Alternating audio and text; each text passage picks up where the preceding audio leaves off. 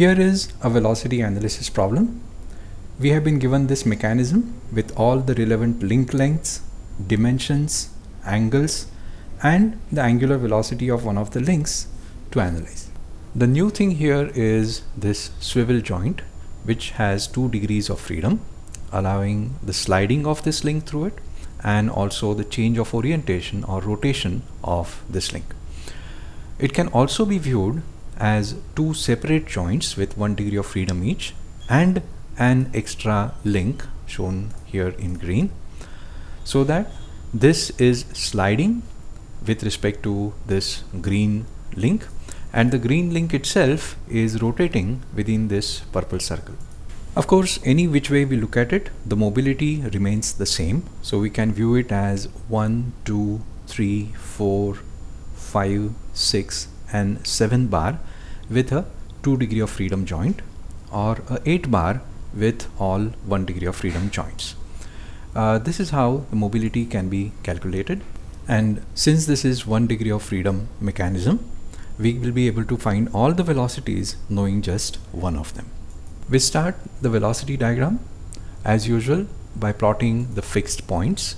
Here there is O, C, and we have taken one extra point, the point F, which is on the fixed link. It coincides with a point E, which is on this moving link, which is sliding as well as rotating with respect to this swivel. Next, we can plot the velocity of A, which will be perpendicular to OA, and magnitude will be OA into omega, and the sense will be upward like this. So this is the velocity image of point A. The velocity image of B will be the intersection of 2 loci, one relative to A, which will be perpendicular to AB, and one relative to C, which will be perpendicular to BC. So wherever they intersect, we locate the velocity image of point B. Image of point D can be obtained by transferring the ratio in which it divides this link AB to the velocity image AB over here, like this. From D, we can move to this point E on link DG.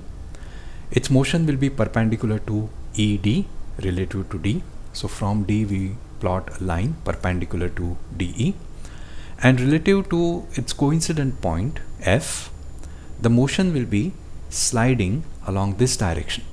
So from F we can draw a line along the sliding velocity, and wherever these 2 loci intersect, we locate point E.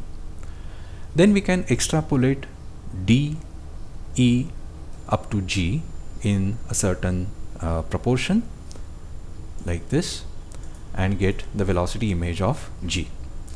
To get velocity image of H, again we'll use 2 loci, one relative to the fixed guide, which will be horizontal, and one relative to point G, which will be perpendicular to GH, this way. They intersect over here, and that is where the point H will be located. So we have all the velocities because all the points in the configuration diagram are now mapped to their respective images in the velocity diagram.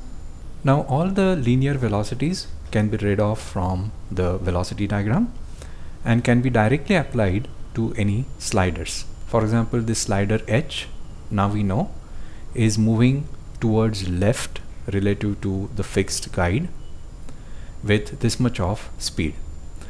For the angular velocity of any link, for example this link GH, we will take its velocity image GH and divide it by its own length. For its sense, we look at how H is moving relative to G. Since it is moving downward like this, so it is moving downward, it suggests a clockwise direction. This needs to be done for the remaining links as well.